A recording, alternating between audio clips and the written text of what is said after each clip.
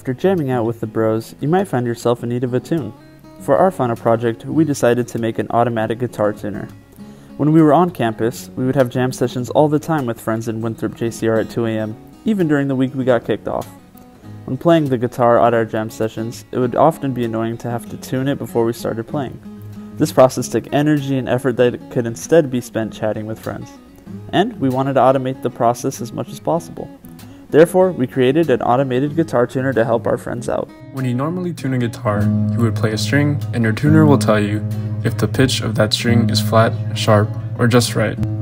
If your string was flat or sharp, you would turn the peg accordingly to get a closer pitch. You would repeat this process until the tuner tells you that you have just the right pitch for that string. With 6 strings to tune, this process can be a bit tedious, so we closely examined the process of tuning a guitar and saw where we could put servos and circuitry to work. When figuring out how this would work, we realized that the heart of the system would be a feedback loop. We would input the sound coming from plucking the string into this feedback loop and compare the sound's frequency with the desired frequency of the string. If the two frequencies do not match, we would have a controller determine how many degrees we would need to turn our peg in a specific direction and turn our peg accordingly.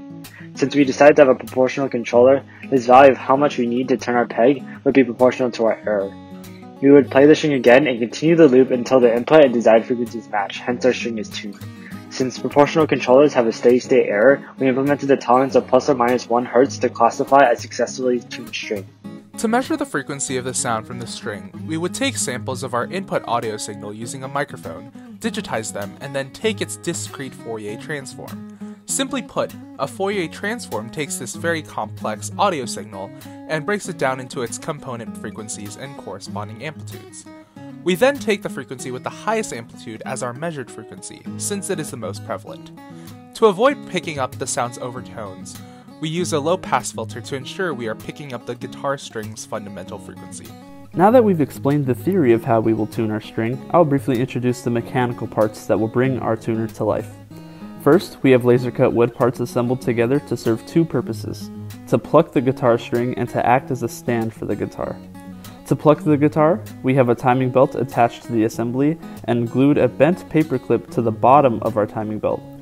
A servo turns the timing pulley, which rotates the timing belt and allows the paper clip to strum the string.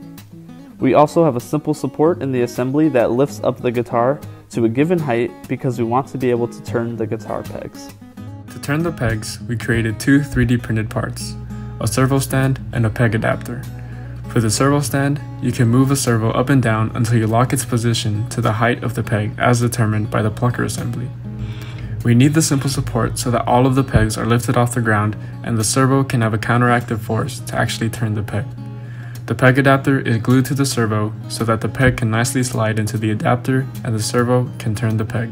Now, let's see this bad boy in action. First, we have to press this button to start tuning the string. As you can see, the paper clip moves back and forth and continues to pluck the string until the microphone can detect the sound.